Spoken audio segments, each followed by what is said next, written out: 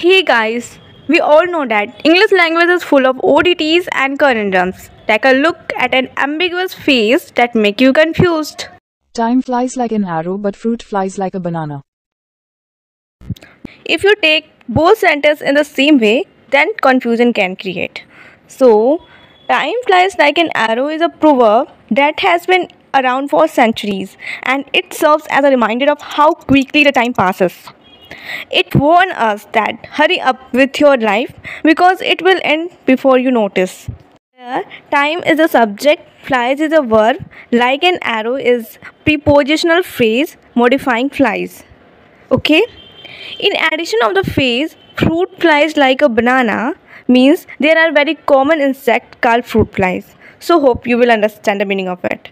Fruit flies is a subject, like is a verb, a banana is an object. Okay?